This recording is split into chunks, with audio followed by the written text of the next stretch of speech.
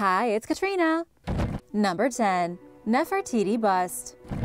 Around 1345 BC, an ancient Egyptian sculptor named Thutmose created a bust of Nefertiti, the wife of 18th dynasty pharaoh Akhenaten. Famous for her beauty, she was one of history's most iconic women. The bust was discovered in 1912 by German Egyptologist Ludwig Borchardt during an excavation of the studio of Thutmose. Although there are no inscriptions on the artifact identifying it as Nefertiti, experts believe it's her, due to the trademark blue crown she's been seen wearing in other depictions. The bust measures 19 inches tall and weighs 44 pounds.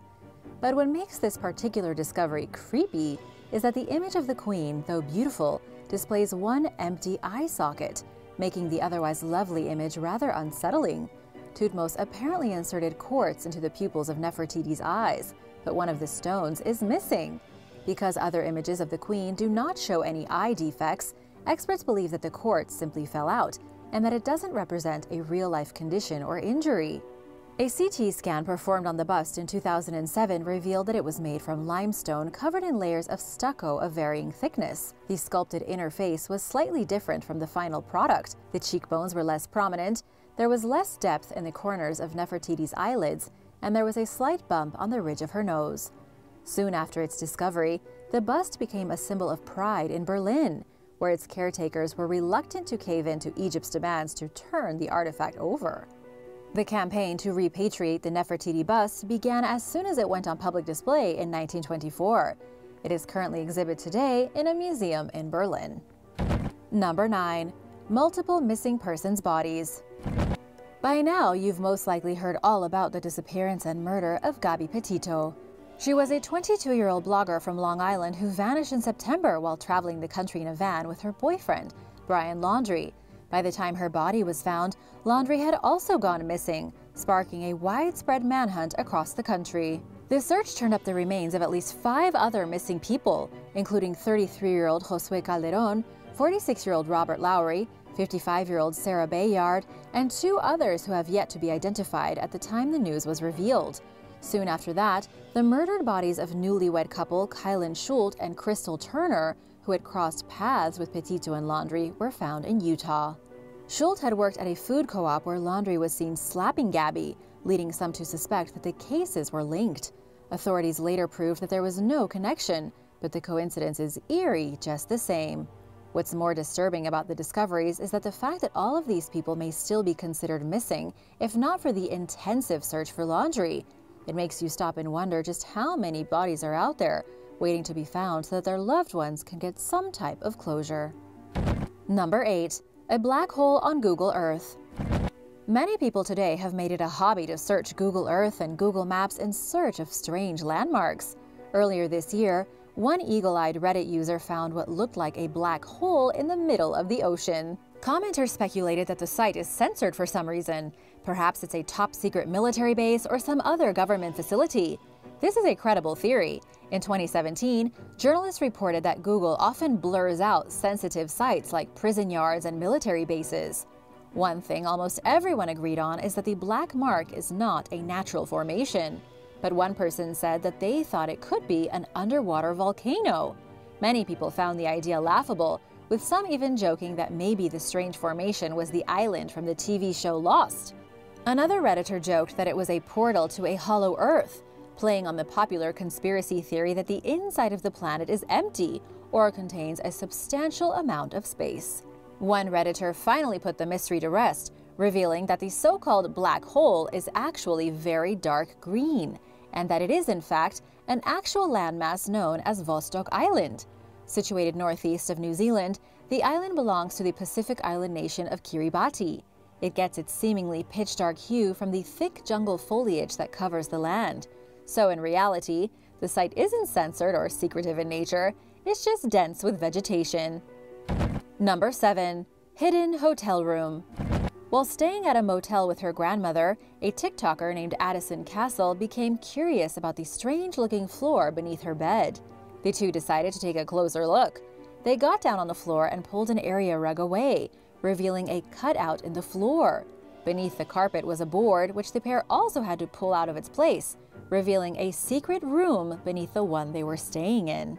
The motel is only one story, which means that the hidden space is in the building's basement. It contained no electrical wires or plumbing fixtures, ruling out the possibility that it was used for those purposes. Castle shared footage of the eerie discovery on social media, mentioning that she couldn't see the end of the room, which freaked her out. The chilling find is just the latest of many hidden rooms, crawl spaces, and even an entire apartment that TikTokers have shared with their followers over the last few years. In early 2021, a woman named Samantha Hartsoe discovered an entire hidden apartment behind the bathroom mirror of her New York City home. She became suspicious after feeling a strange draft coming from behind the mirror, so she pulled it out of the wall, revealing the secret space. Samantha squeezed through the tiny hole leading to the room and found an old toilet, some garbage, and a discarded water bottle. While the discovery is admittedly rather uneventful, to find an entire apartment you didn't know about hidden behind the one you live in is unsettling, to say the least. Number 6. Fungus that lures flies to their death. A recent study found that a relatively common fungus lures flies into having deadly intercourse with one another. The fungus, Entomophthora muscae, attracts healthy male flies to dead, infected females. The male mates with the corpse, becomes infected, and spreads the deadly spores to more flies. Gross. Dying at the mercy of E. muscae is slow and torturous. When a spore lands on a fly, it grows shoots that punch through the insect's exoskeleton and spread the fungus throughout its body, according to researchers from the University of Wisconsin-Madison. The growth eventually begins to pour from between the fly's armored segments. Once it reaches the brain, the fungus compels its host to go to a high place, somewhere ideal for spreading the spores that are pouring from its body. After that, the fly's job is done, and it dies. The recent study put healthy male flies near dead females who were both infected and uninfected.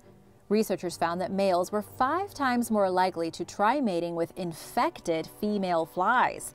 Research team member Andreas Hansen described the fungus as a deadly aphrodisiac of sorts.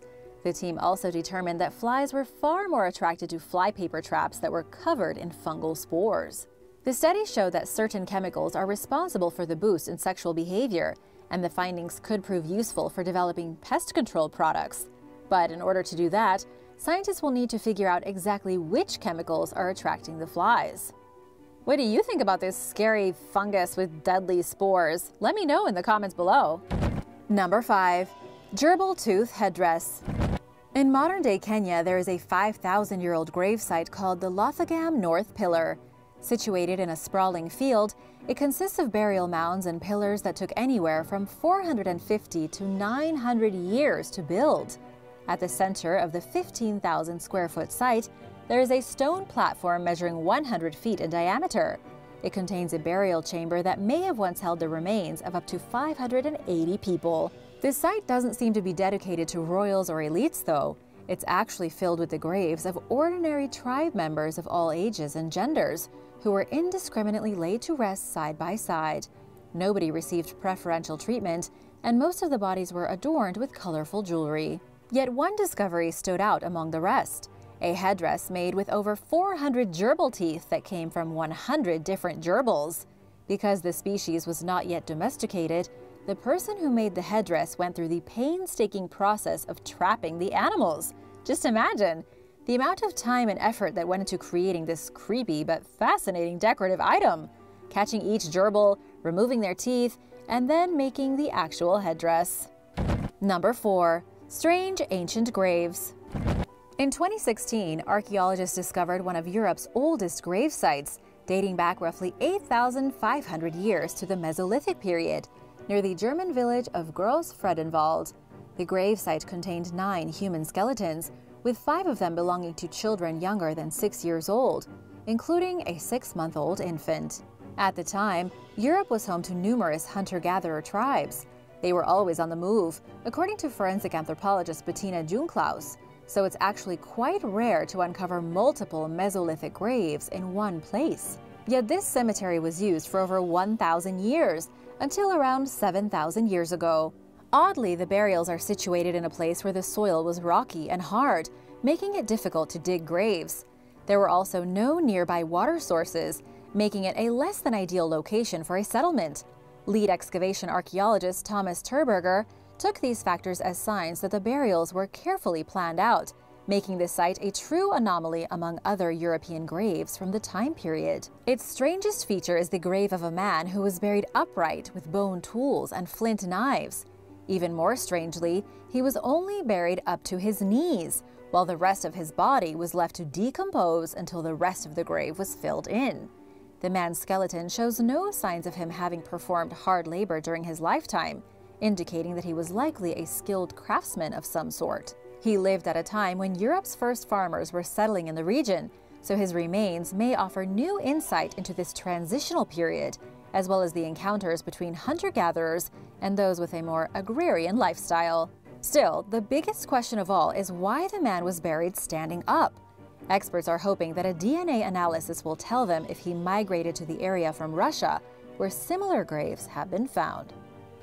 Number 3. Soviet-era bunker. The Cold War era was defined by mounting tensions between the United States and the Soviet Union as they tried to outcompete one another when it came to everything from nuclear weapons to developments in space.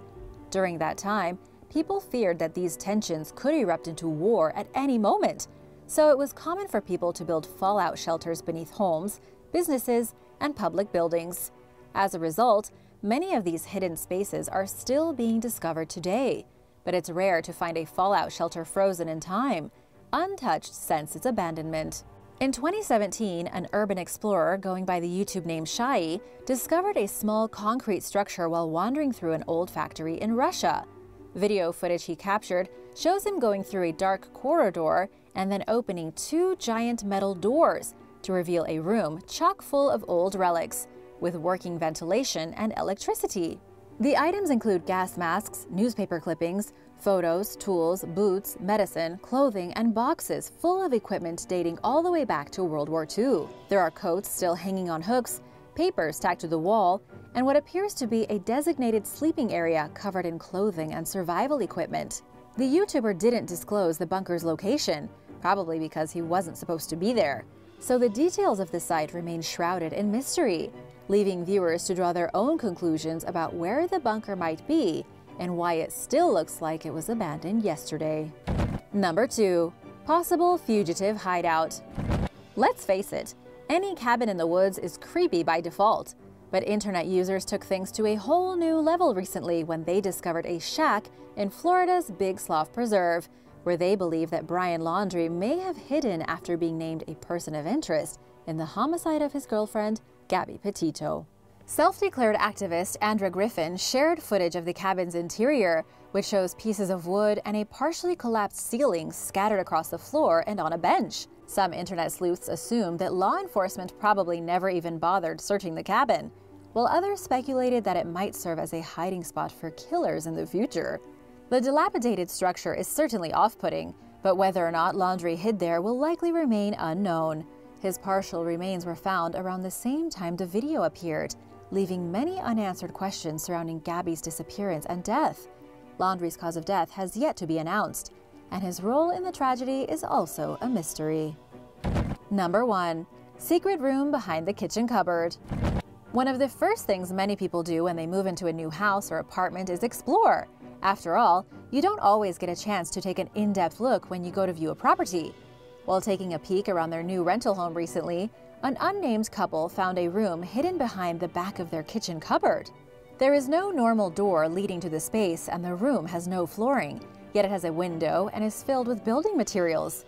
The confused couple documented their discovery on social media, hoping that maybe someone had some insight into why the room might be there, or perhaps why it was concealed. Some suggested that it was the perfect place for a serial killer to hide bodies.